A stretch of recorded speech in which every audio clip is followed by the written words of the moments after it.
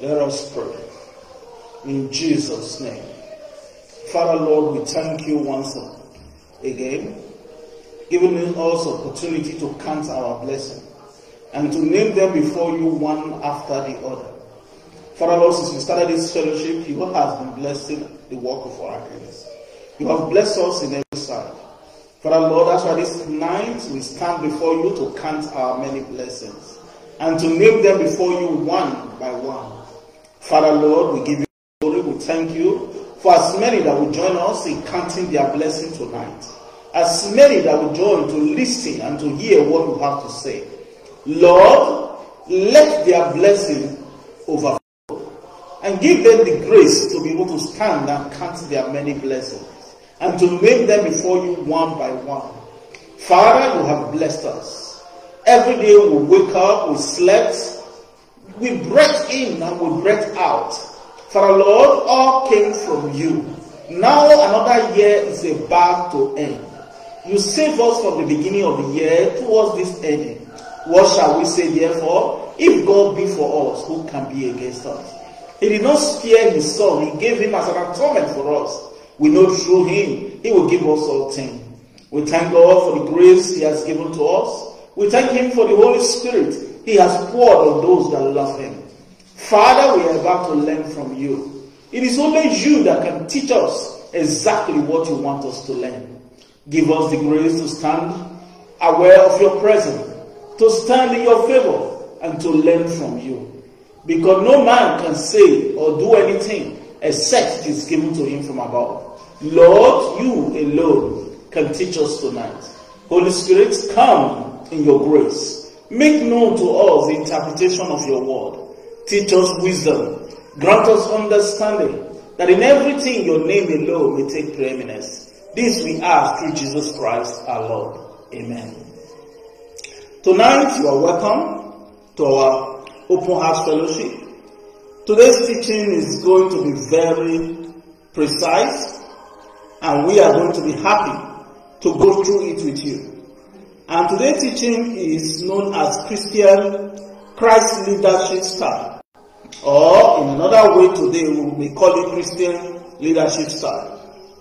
Christ Leadership Style is something that every would-be Christian or missionary should learn the principle. Because it helps us to understand that God has a pattern which he wants us as believers to follow. And this pattern was set forward by Christ himself. Christ has a leadership style which he wants Christians to follow his footsteps. And these leadership styles are not something very strange. It's known as servant leadership. Servant leadership is a term often used to describe how Jesus led. Jesus, when the supper was over, carried a bowl of water and he kneeled down, wrapped towel around his waist, and washed the disciples' feet. Many of us may not know the significance of this event, but if you search the scripture, you will understand that in Hebrew, it is only meant for servants to wash their master's feet. But this case, on the contrary, master was washing their servant feet. And this is the kind of leadership God requires from the church. Meaning, who must be the head among you? Let him be the servant to all. Do you want to be the head or a lead in God's house? God is not against you being a leader, but you must take upon yourself the form of a servant. Even Hebrew make it clearer to us that Christ, being the form of a God, thought it not as a robbery thing to be equal with God, but he made himself of no reputation. And he humbled himself. Being formed and fashioned as a man, he humbled himself. And he became obedient, even to the point of death. This is Christ's type of leadership. Our leadership should not stop when things are difficult, or we change our formats because things are not going our way. No, that's not Christ's form of leadership. Christ's form of leadership hold on to obedience even to the point of death. That means in leadership, you don't always expect to succeed. But sometimes you might. But other times you may not succeed. It might lead you to the point of death. But your quality should not diminish because you are in peril, or because your life is threatened, or because you are at the point of death. That is Christ's system of leadership. And that leadership, we are going to check the scripture. Our text tonight is taken from the book of Matthew. I would like to read from chapter 5. Chapter 5. From verse 7.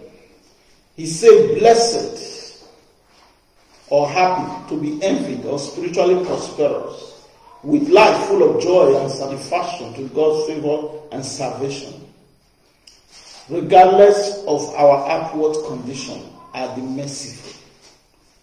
We're going to look at Christ's leadership under the area of mercy. Mercy. A leadership must have mercy or compassion, what we call compassion, on those he leads.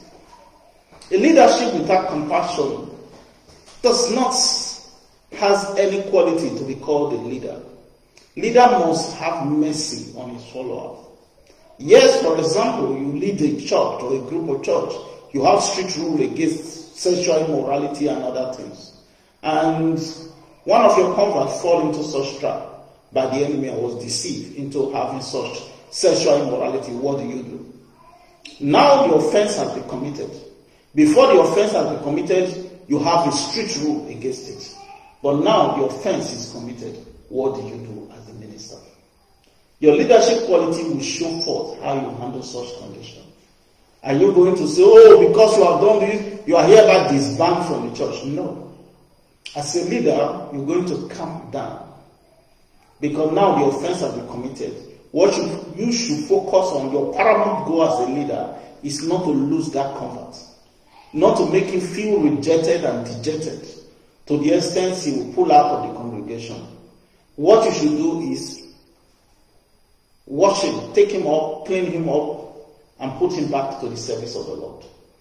Whatever correction practices or form you are trying to make in your church should not be a form of punishment, but rather a form of correction to be able to strengthen and put that convert back to service even before he knows it.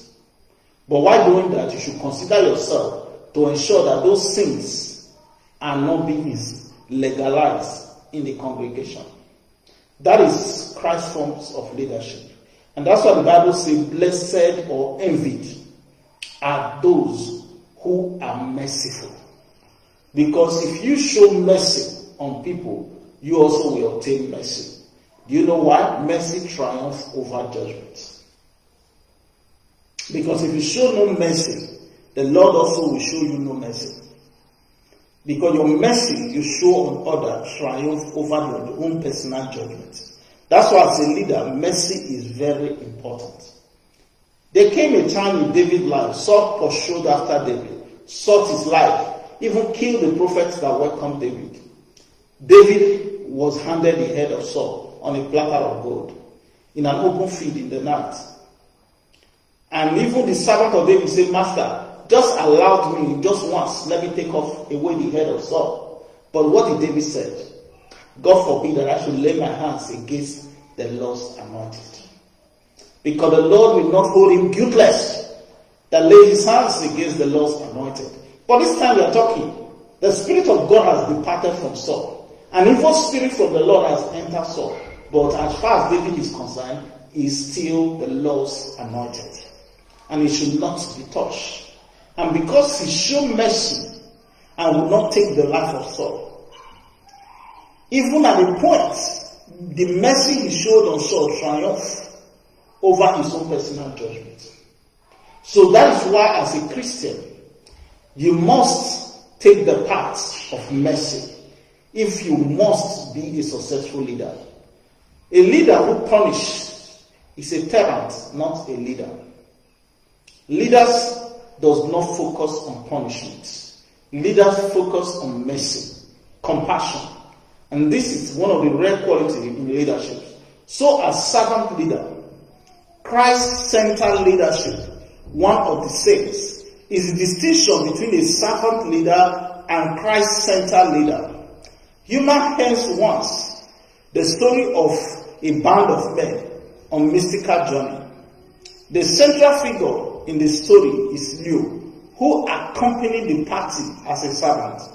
He does menial chores for the groups, but he also sustained them with positive attitude and with song. Leo is a person of extraordinary presence, but all goes well for the band of men until Leo disappeared, at which time the group fell into disarray and their journey is abandoned, and they cannot make it without Leo.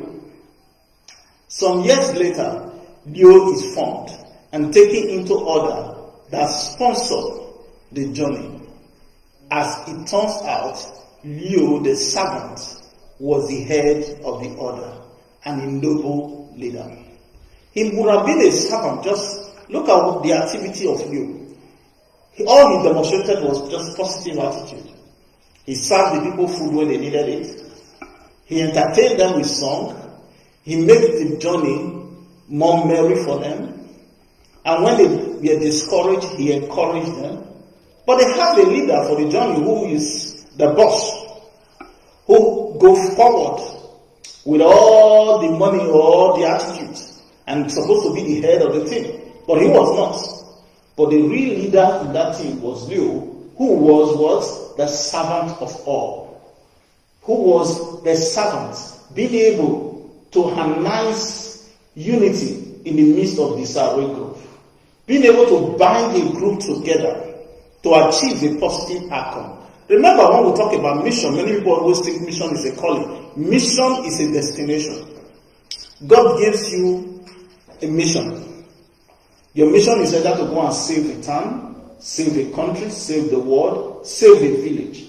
And when God sent you on that mission, your job is to achieve an objective. The leader job is to harness the team. Because no one man can carry out a mission. A mission needs a team. And for team to be harnessed, the leader must be a servant to all. Being able to harness the strengths of and the weakness of each member of the team to bring out positive objective. This is the duty of servant leader. And a servant leader, as a servant, is an ideal leader first came to the story of God in this particular book of Matthew chapter 5, verse 7. He said, "Blessed are the merciful, for they shall what? Obtain mercy." Because while you go, you're going to come across several people on the way. Some of them deserving, others not so much. But the leadership you harness will determine the outcome of your team. Then let's go to Matthew chapter 5 verse 8, where he said, "Blessed are you, regardless of your condition, when your heart is pure. Blessed are the pure in heart, for they shall see God." A servant leader must have a pure and a clean heart. A heart that is free from the world. Because when we talk about purity, so many Christians do not understand that purity does not simply imply sinless. Purity imbies a heart free from grudge, malice, anger, frustration, bitterness. And when your heart is free from those things, you'll be able to carry the team. A team that is suspicious of one another will not go very far. Because as a leader, your job is to make sure that the team lives in harmony. And so, because of that, purity of heart must be entertained. Because a servant leader is used to describe everything that demonstrates integrity, kindness, to employ more attractive leadership style in order to make the workforce for greater productivity. For a servant leader to be able to bring the workforce to better productivity, he himself must be pure, must be transparent. And being transparent means your team must likewise be transparent. Because if your team discover that you are hiding things away from them, they in turn will hide things away from you. And that is one of the attitudes a servant leader must possess if he must go forward. What is Christ-centered leadership, therefore? It is the first and foremost of the following of Christ. It's about personal gain. It's about sacrifice. It's about utilitarian model to achieve success. It's Christ's example to follow because it is right. The word Christ-centered leadership requires settled resolve. Resolve to reflect the following characteristic of Christ's leadership in our own life. Christ's type of leadership in verse 9, he said, blessed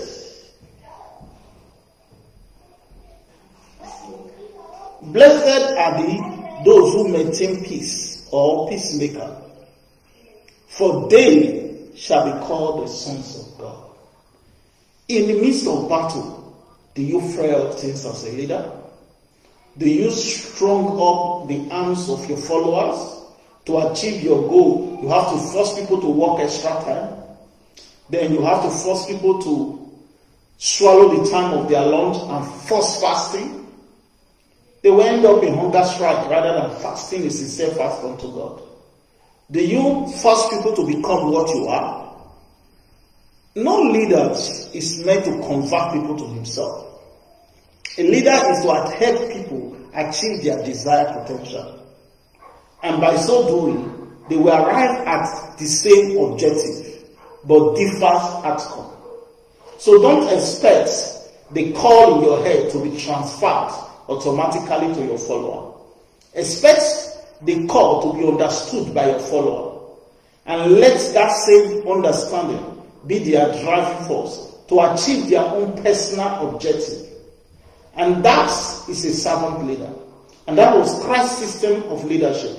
Christ's system of leadership was grounded in relationship, not force thinking, not mandatory obligation, not strong arm tactics, not control.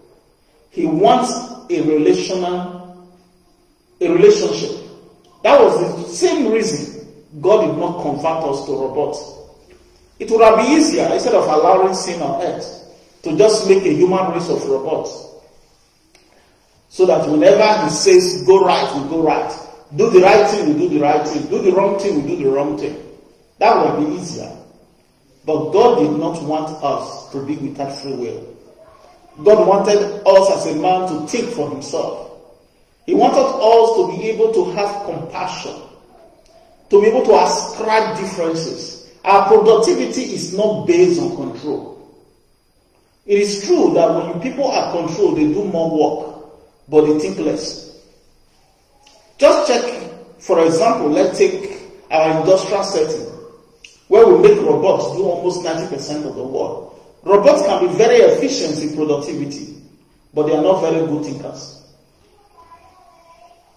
Even with the best artificial intelligence, man still needs to input data and to sort it out. And so because of that, they are not good thinkers, and they are not able to have emotion or feeling or private time or put emotion into their work. So because of that, human being is always necessary. No matter how you view man, how deficient we are, how inadequate we feel, but we are 5 million times more better than robots, even the best artificial intelligence. Because one, we are able to have emotion, to feel.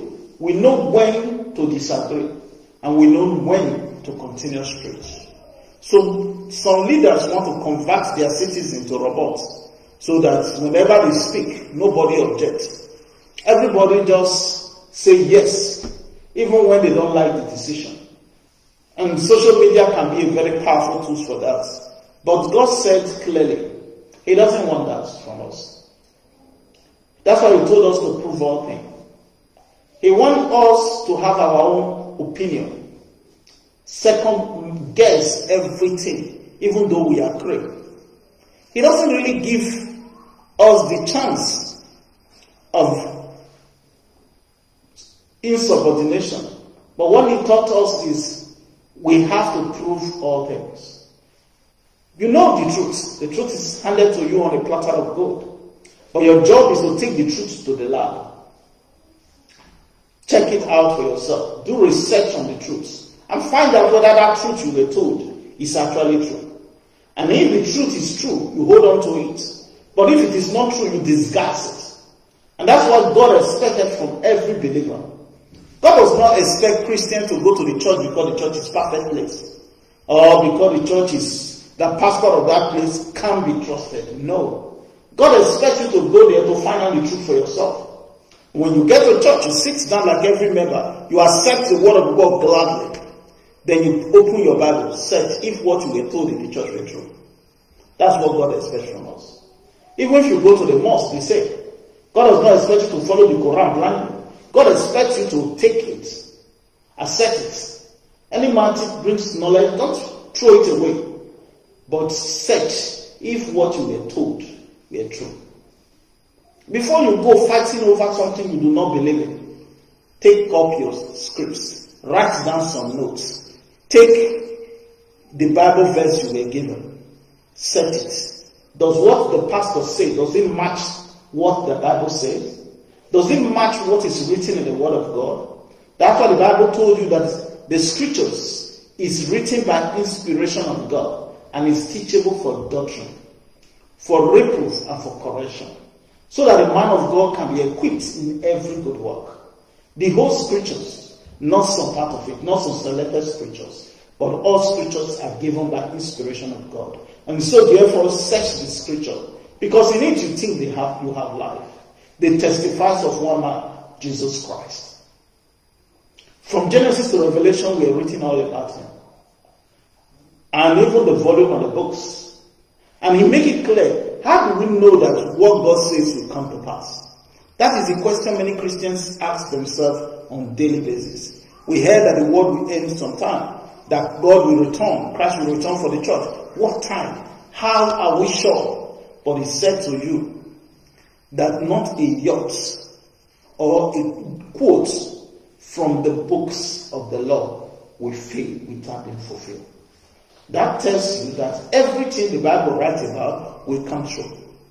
It doesn't matter how small, even a dot will not be taken out of it. So as a Christian, you should hold on to it. I have seen a lot of vision in my lifetime. Even some of them that are astonishing that you will not believe they are true. But above those visions, above those revelations, I believe the Word of God. The Word of God is a light to my path and a lamp to my feet, to guide and to save me from sin, to show me the heavenly way. And that is what I need. The Word of God should be enough to show me the heavenly way. God teaches us a leader we should ascribe to have, the kind of leader. But not many Christians today are encouraged with that kind of leadership. God told us the kind of leader that we should have in the Bible. He told us that leaders should be sober. He should do more work than his fellow leaders. And that leadership, take for example, in Genesis 49 verse 10.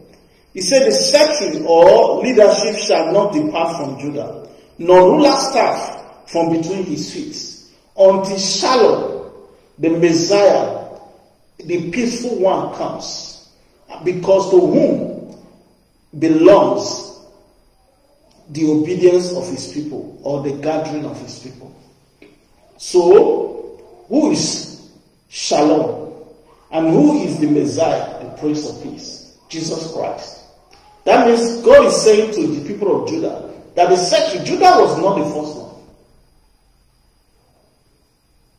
Judah was not the firstborn, but he was chosen as king in place of the firstborn. Why? Because the firstborn of Jacob went and defiled his father's bed.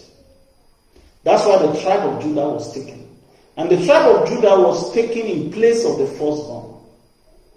And in the tribe of Judah, and Benjamin was the first king in Israel, not Judah. But Benjamin lost their right of kingship because Saul listened to the people rather than listening to God. A leader must understand the difference between command and obedience. A leader should have mercy does not mean he should break the rules of his commanding officer. Mercy and breaking the rules of your commanding officer are two different things.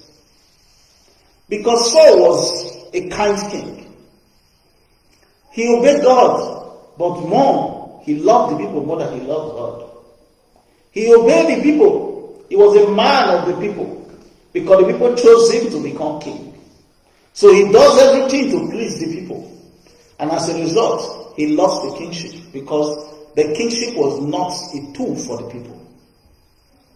So as a leader, you must understand that the person that sends you or makes you a leader or in charge of your mission, he is a real leader of a team. That's why the Bible told you every authority is subjected to the higher.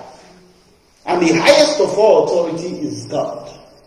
Your pastor may be your earthly guardians in the church, but you don't take authority from him. Your authority comes from God, because God is the head of all things. And because God is the head of all things, you should learn to second guess every statement or decision you receive from man. By listening to the pastors, taking it before God, and searching the scriptures if what you were told were actually true. But if they are not true, you should not listen. And that's what the Bible says about leadership.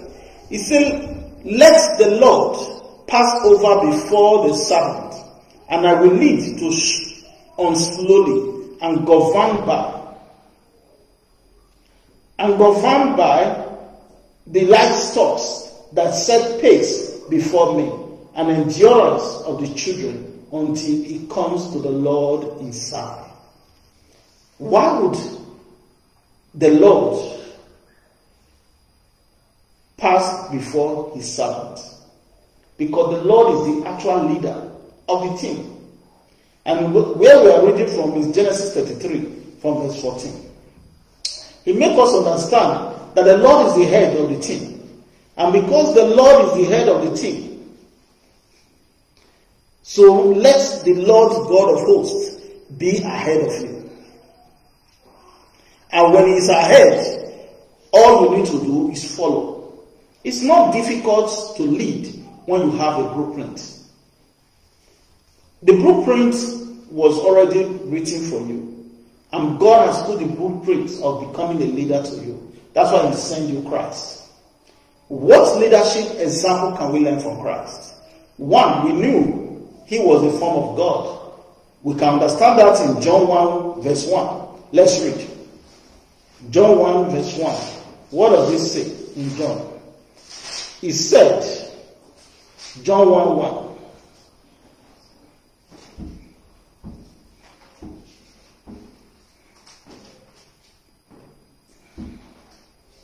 John 1:1, I'll read.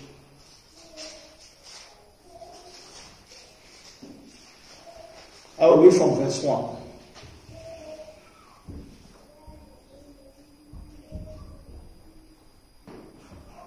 Read.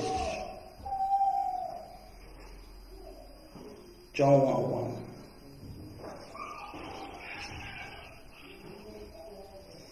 So Christ's leadership was grounded in relationship rather than control. Foundation to Christ's leadership was his relationship with his disciple. Rather than exerting control over the team, he did something else that was astonishing. in the life of the team. Christ revealed a genuine care about them. How does he show his care? When they were sick, he healed them. When they were hungry, he fed them. And when they were discomforted, he comforted them. And when most of them were confused, they don't have genuine answer to their question, he took them in secret and exposed it to them, while preserving their pride. There is one thing men value more than any other thing. That's their pride. So as Christians, always understand your team and try to preserve their pride so that they can stay honest with you. Don't reprove an elder, for example, in public. Take him to secret place. Tell him exactly where he is wrong. He will listen to you. But if you stand before the open church to expose an elder, he will hate you for it. He will not take it as correction. He will take it as insubordination. So because of that, leadership with genuine care do well in leadership. So thus, he earned their trust. Even when they had hard teaching, when he told them that except you eat my flesh and drink my blood, you are not my disciple anyway. I told you, not many of us on earth today will listen to such statements, but the disciples, they did. They did listen. Do you know why? Because they knew their master, Jesus Christ, can never lie. And that is one thing your students should know about you. Does your children trust you enough to know that it is impossible for you to lie to them? That is the question you must ask yourself every day as you wake up. John 1:1. I'll read from verse 2. It said, he was God in the beginning. But if you read from verse 1, he said, in the beginning was the Word, and the Word was with God, and the Word was God. So, he was God. He was with God in the beginning. So he knew about the creation. Through him, all things were made. Without him was not anything made that was made. Because in him belongs life. The life you and I are living are his own. And that life was the light that we enjoy today. It's known as the light of men, mankind. And that light shines in darkness. And darkness cannot overcome the light. And there was a man sent from God who exposed this thing. How did we know this? We have a forerunner, we have a testimony from somebody who witnessed this thing, who was a witness prophet, and his name was John. The Bible gives us his name. He was John. Even his birth, we know his birth was miraculous birth from Elizabeth, who was past age. And we knew about this. He came as a witness to testify concerning the light, that through him we might believe. He himself was not the light, but only to witness to the light. And remember what he said. He said, I don't even know him. I've never seen him. But the man has sent me to baptize with water. So upon whom I shall see the Spirit of God descending in form of a dove. We should know that this is the man that baptized with Holy Ghost and with fire. And now I have here witness and record that what I have said are the truth. That was John's testimony about him. Why am I bringing you to this? I want you to understand that Christ, he was not just the Son. He was in the form of a God, but he humbled himself. So being a leader does not mean that God, the Holy Spirit, fill you and you are full of power. And all your team obeyed you. And some of them that has land sold it. They have cars, they sold it. They bring the money and put it at the apostles' feet. What do you do with it? Do you just put it in the bank and use it to buy the latest jets or the latest house? Or what do you do with it? Do you use it to benefit the poor in your church? To ensure that the teams continue to propagate the gospel, why that money was given in the first place? Or do you claim it for yourself? That characteristic will attest for your leadership style. If your leadership style is a genuine leadership style, you will seek the things of God, not earthly things. Remember, we are pilgrims. And as pilgrims, we have no continuing city on earth. Yes, God blesses us most of the time, but the blessings are not our own. I remember long ago when God revealed to me several talents in the mission.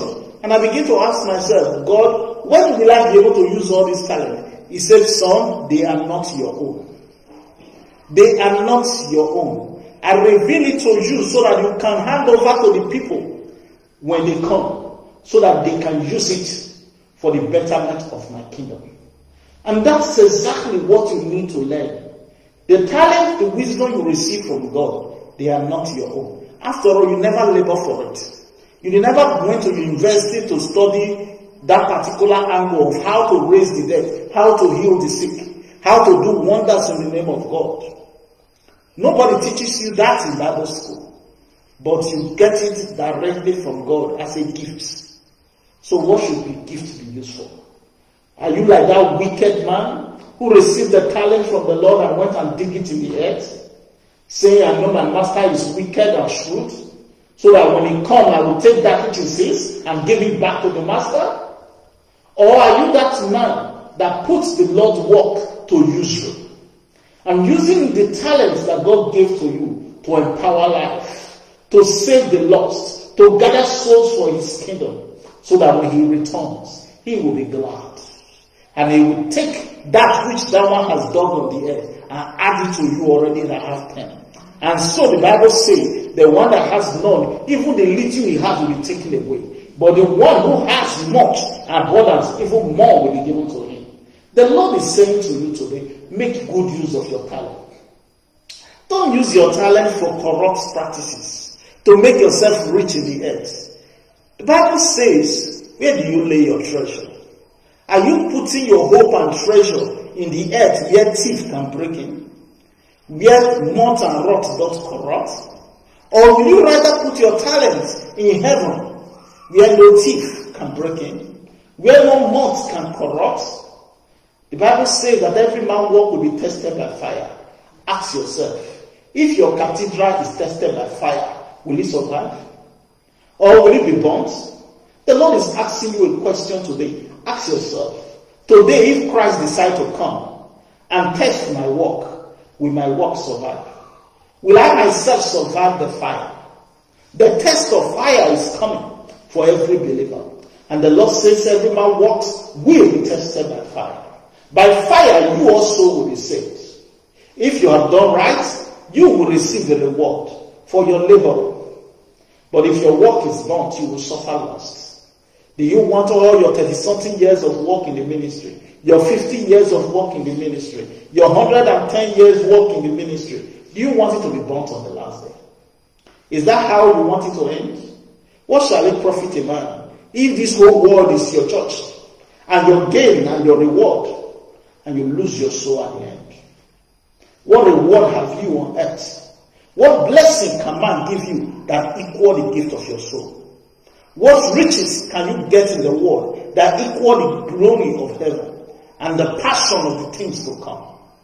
What wealth can you really amount to for yourself in this life that will equal the salvation that Christ promised to those that love him? And that is the question you should ask yourself clearly. As a leader, remember your mercy triumphs over judgment. What do you do in your church? Do you have a rich man with a good ring? And he come into your congregation and you say, come sit right here at my right hand. And you say to the poor who has no clothes and dirty clothes, and you say, sit here at my foot because you are not qualified. Is that how you lead your church? Remember what God says. He said on the last day, I will judge between the fat cow and the snake cow. Does God really care about cow? Is he not talking about us? He's going to judge between the stain member in your church and the fat one. He's going to judge between the rich member and the poor member in your church. How fair you have dealt with them. And that is what God is asking you tonight. And He's asking you only one question. Was you honest in your conversation with your team? Do they know that the money you collected from them is not going to be used to build the kingdom of heaven? That the money is going to go into your private bank account so that you can make yourself rich and make yourself fat from the offerings of the Lord? Remember what happened to the children of Eli, because they ate the sacrifice that was meant for the house of the Lord. And the Bible says they fell in the battlefield. And because of them, God delivered His strength into captivity. The ark of the covenant of Israel was taken into captivity because they defied the offer that was meant for the house of the Lord. What does it mean? Why did the Lord say you should take tithes? He says so that the widows and the orphan will feed. So that the poor in the church might be careful. That is the reason for your tithe and offering. What about the mission? Today, missionaries have to fend for themselves. You cannot open a website without seeing one missionary site or the other, begging for money to go for outreach. Because the church will not sponsor mission. They rather sponsor church planting. As a result, church is concentrated in a particular small region, while the rest regions remain in total darkness. Because the Great Commission cannot finish. So Christ cannot return. Not even Christians today are praying for the Lord's return.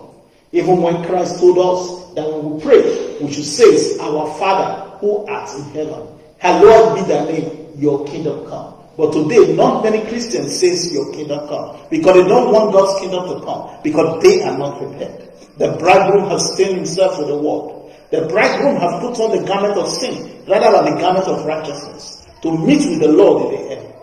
And the Lord is saying, the leadership quality you possess will determine your outcome. And that leadership Christ expects from us is that we knew Jesus' genuine care about His followers. And we as a leaders must also follow Christ's example. When He knew that the followers are stayed in a conference ground for 3 days, they must be hungry. I cannot send them away like this without transport. If they go, they will faint on the way. And so He fed them. What about you? Do you care about your team? Or you care only about yourself? How many members came to the church? How much offering and donation came in? But you never really care about the people who are given those money. Do you have a farm? Do you only care for the milk that came from the cow, not for the straw that they will eat, or for the water they might drink? The Lord says that if you have a cow, you should not only care for the milk, but also care for the straw, which the cow might eat. And thus, He earned their trust. When even His word and action were difficult to understand and receive, they understood it. Because why? Even when He told them and said, eat my flesh and drink my blood, you have no life in you, they listened. The reason is because they earned His trust. Do your member trust you? Does your church member, can they stand for you when people say that man is a rapist? That man is an adulteress. That man sleep with people's wife. Will your member trust you and say, we don't believe it? Will your church still be filled on Sunday if such report is made about you? Does your member trust you enough to stand for you in the midst of opposition?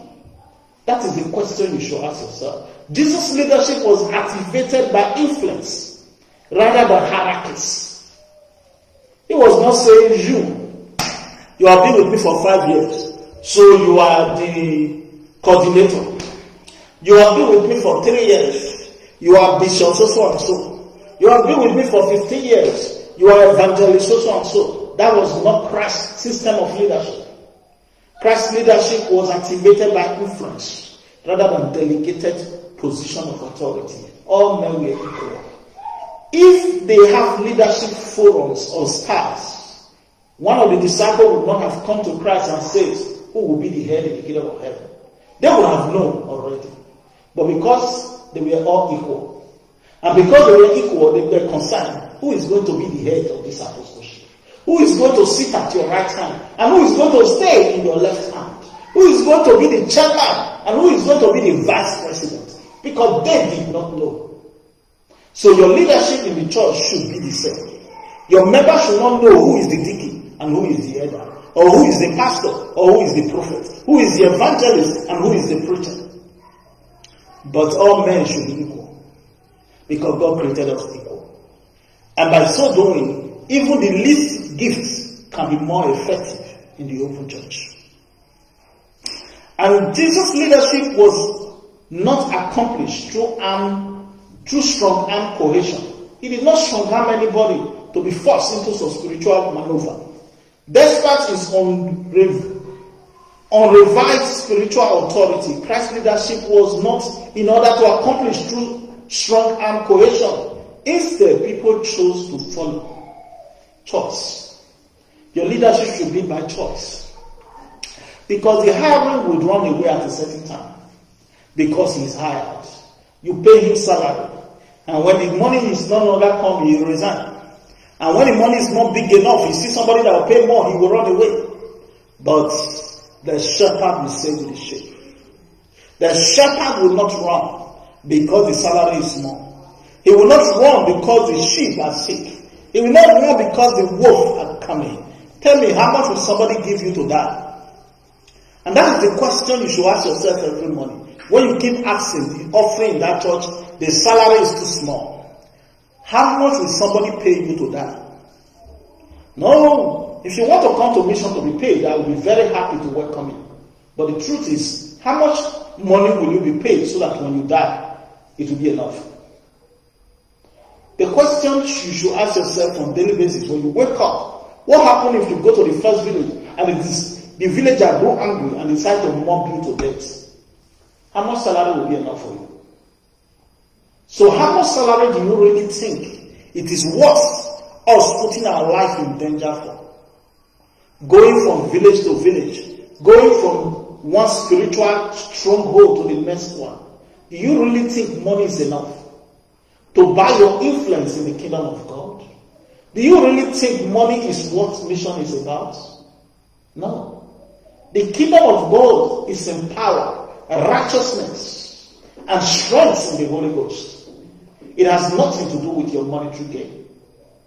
And that's why missionaries are not looking for people with big pockets. They are looking for people who will put their life on the line, who will surrender their souls to God, who has believed God to the point they believe in their heart that God is enough and is worth dying for. But the hired cannot believe that God is worth dying for. He's only there for his pension and for his payments. And when he is hired, when trouble comes, he will run. That is if he is able to escape before he is killed. Instead, people choose to follow him, to reject. That's why his disciples were sawn in two. Some of them were hanged to the cross, stoned to death. They never left. And what about Stephen? Stephen was being stoned, and all he could say is, Father, forgive them, for they don't know what they are doing. That is a man with conviction. That is a true leader. Leader that will not run on the face of opposition, or trial, or tribulation, or pain, or even peril of death. Those are the leaders God is looking for this end time. That will carry his gospel from one corner of the world to the end of the world. Not Christians that will run away because the people in that region are hostile. No. If you don't preach the gospel, who will? If you don't share the good news to the wicked, who will give it to them?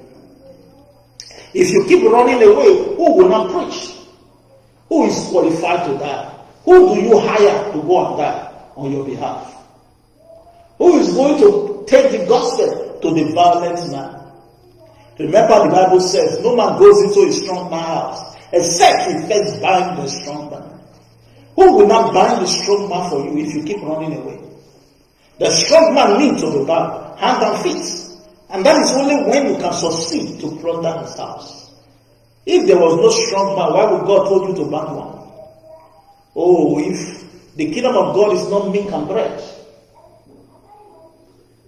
you have all through your life drink milk. But time has come that as Christians, as leaders in the church, to eat strong bone. And those who are matured in the spirit, they crack bone. They don't drink milk. Milk are for babe who are unskilled in the word. Instead, people choose to follow Jesus. They choose him. Others also reject the invitation and turn him away. He was never forcing them. Say, if you don't follow me, you will go to hell. That was not his teaching. Humankind freedom to choose was one of God's most profound displays of true leadership. Ability to choose what is right, what is wrong. That's why after he saved the children of Israel from all the plague in Egypt, took them through the Red Sea, and the children of Israel, Moses sits them down in a tent and said, this is the land of promise. And he said to them, I set before you life and death, before you blessing and curse. But I cancel you in the name of God. Choose life so that you and your children may live. The same thing God is saying to your heart this month. And He asking you one question. I have said before you blessing and curse, life and death. But I cancel you. Please choose life. Choose life so that you and your children and your generation may live and not die. That is what God is asking. But what answer are you ready to give him? Are you telling God that, sorry, I don't need your life. I want to choose death. Or I don't need your blessing. I want to choose curse. God has said before you, this is the blessing of Abraham through Christ by accepting salvation. And what is the blessing? Your name will become a blessing.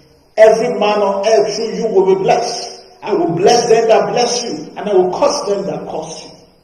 Through you, all nations of the earth will be blessed. This is the blessing. But the other side, rejection of Christ is curse, doomed to die, separated from the covenant, and alien from the commonwealth of Israel, waiting the untold hardship and the tribulation and the fire that will consume the adversary. So which side do you want to go? Do you want to go with God, or you want to go with the world? In the world you will have tribulation. In me, Christ said, you will have peace. So choose. That is your choice. And that choice is still profound. No matter how powerful God is, it's not going to force you to serve him. He's not going to restrict you like the leaders of the world from hearing the truth. He's not going to restrict you from listening to occultic nonsense. He's not going to stop you from hearing what you want to hear. He's going to put the choice open for you. And you believe you have the ability to discern between good and evil. After all, we ate the fruit. And because we can discern between good and evil, we have the ability to choose what is right or to choose what is wrong. So no man will die for another man's sin. Every man will die for his own sin. And that's why as a leader, you must be profound in your warning, your teaching, your guidance, but do not force people to serve under you. Because God does not force man to serve. Neither does God force demon to be delivered. God brings the option of freedom to them. It is their choice to make. Human freedom to choose was one of God's most profound displays of his true leadership. A restored relation with God that is dependent on personal choice is central to the gospel message. Because when you hear the good news is not about force. The good news is about God blessing, God kindness, God meekness, God favor, God freedom, if you choose to accept it. But it's not going to force you to accept it. It's not going to carry sword and conquer a village and force them to convert. That is not one of God's prerogative. He has the strength to do it. But throughout history, there was never a way God was forced his converts. And anyone that tried to force people to serve God, he's not forcing them to God, he's forcing them to himself. And a restored leadership with God is dependent on a person's choice. To center of the gospel message, Christ did not use hierarchical structure to manage people. No. Instead, he invested in relationship to influence the people. Amen. So as Christians, our focus should be on Christian relationship, not false leadership. Christ focused on followers' potential rather than their production. What ability do you have? It's not what you say. It's not your production, but your potential. We can work with that.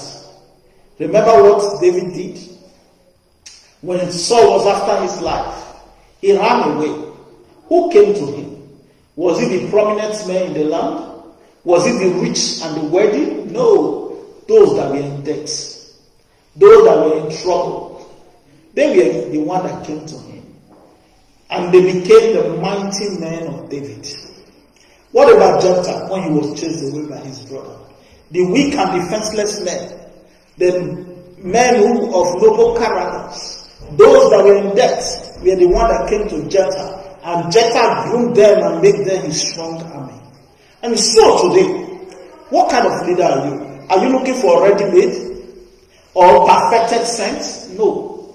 Leaders look for the weakest. Leaders look for harlots. Leaders look for sinners.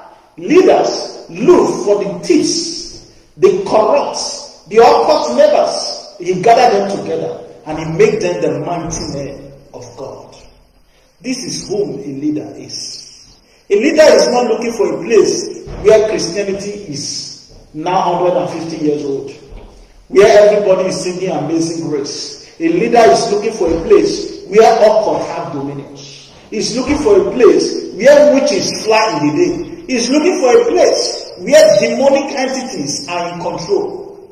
And that is the place he gathered his team. And I tell you, the one God forgive most, they say love more.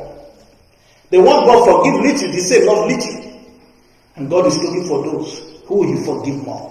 And those people you will see the love of God blossom in their heart. Because they were at the edge when God saved them.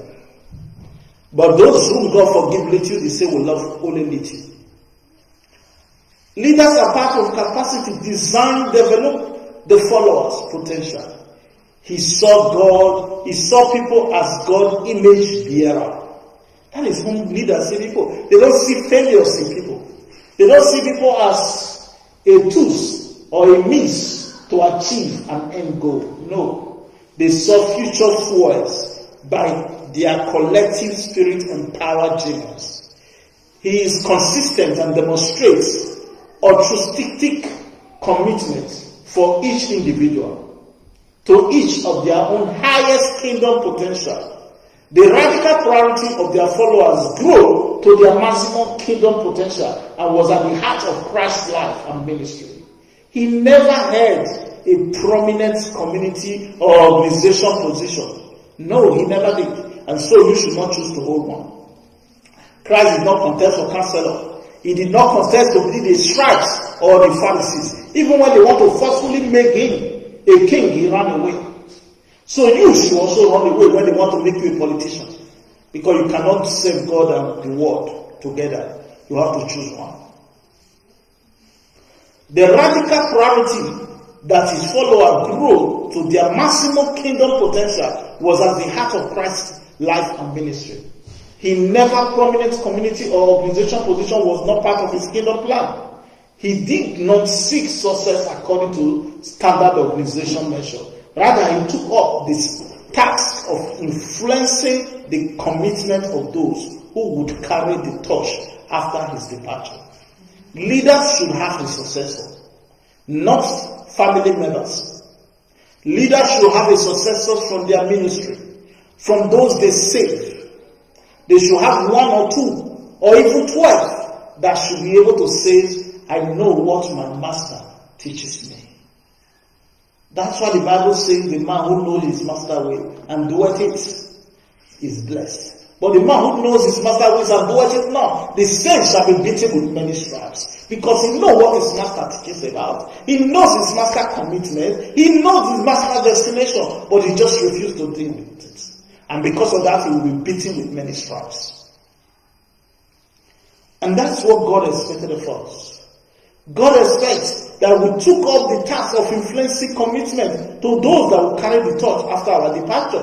He set his vision on the future, where those he had developed would catalyze a movement to change the world. That should be the vision of the leader. Jesus' leadership was commitment to common purpose rather than lead by only agenda. What is our agenda for today? What is our vision for the company? What is our organization? No, Christ built relationship with people to forge a common purpose with them. A fish stories in the Bible concludes with Jesus saying to Simon, do not be afraid. From now on, you will be catching men. From now on, you will no longer catch fish, but men will be your catch. And Peter had never catched men before. He doesn't know how to catch men. He only knows how to catch fish. Jesus was telling him, the spirit of catching fish in you, I'm going to change it. I'm going to teach you another fishing method. This time, you will not need hook. This time, you will not need net. But you will have a spiritual net, which you will cast, and you will catch men to the fold of the ministry. That was enough for Peter to follow. Peter, do not be afraid. In Luke chapter 5 from verse 10 to 11. Luke chapter 5 from verse 10 to 11. Jesus told Peter, from now on, you will be catching men. Simon and others came to believe that Jesus was committed to their highest kingdom potential. So Jesus' purpose came in and they believed in him. So the question is today, do you believe in God? If you don't believe in God, it's going to be difficult for you to catch men. And for you to catch men, let's read Luke chapter 5. Luke chapter 5. Luke 5, from verse 10 to 12. Luke 5, 10 to 12.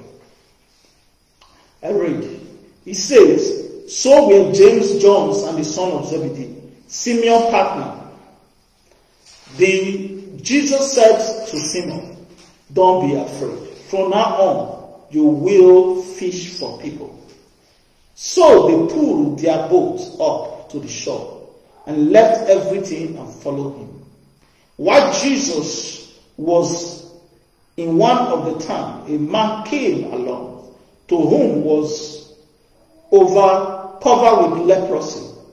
And when he saw Jesus, he fell on his face to the ground and begged him, Lord, if you are willing, you can make me clean. And Jesus reached out his hand and touched the man. I am willing. And he said, be clean. And immediately the leprosy left him. Remember what he did. The man asked him if he was willing to heal him. He can make him clean. And Jesus did not say, oh, I am willing, but I will not do it. But he said, yes, I am willing. Be thou clean. And the Bible says the leprosy left the man immediately. So the question you ask yourself today, are you willing? The Bible says if you are willing and obedient, you will eat the goods of the land. Christ's leadership format is a leadership we must emulate if we must reach our potential. Remember what he told his follower. He said, except you abide in me, and I in you. Sorry, you will bear fruit, but your fruit will not remain. But what did he say? If you abide in me, and I abide in you, you will bear fruits, and your fruit will remain. Today, the only way we can have fruits and make it remain is if we abide in the Lord. and the Lord abide in us. Today, God expects us to abide in Him so that we can bear the fruits, that our fruits can be useful for His purpose. So, brethren, this is where we're going to end today's teaching. But before we end today's teaching, I just want you to understand. Our leadership guarantees the team we are going to have. What kind of team do you envy for yourself? Do you want a team where whenever a member is sick, they will call you on phone and say, brother, pastor so and so, a brother in the church is sick, we need you? Or what kind of leader do you want to be? A leader that will tell you, oh, sorry, when we were in the service yesterday, sister died, but don't worry, we have waked him up. Or what kind of leadership do you want to exhibit? Is it the kind of leaders that when a team has headache, they will need to call you on the phone? Or the person close by can just lay hand on the headache and say, get up. And the person should say, oh, yes, yesterday we have this. It's testimony time. And I tell you, if you are the second part of leadership, you will live longer and you will live a well-refreshed life. But if you are in the first set of leadership that want all the work to be done by you, you will wear out before your time. You will not go very far. You will be like Moses when he complained to God and said, God, did I carry these people in my womb? Did I carry all this whole nation? What should you say to me that I should bear them up in my arms? You will be that kind of leader. But if you are in the second role of leadership, carrying the people will be as easy as carrying a piece of bread. You will not feel it. Because why? Everybody will help each other.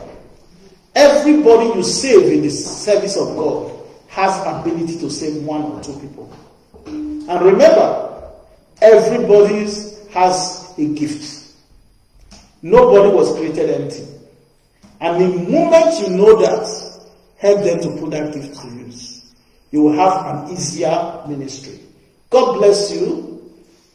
I have been teaching you. My name is Missionary Collins, and I am the founder of Christian Global Foundation. You can join our open house fellowship every Tuesday by 7 p.m.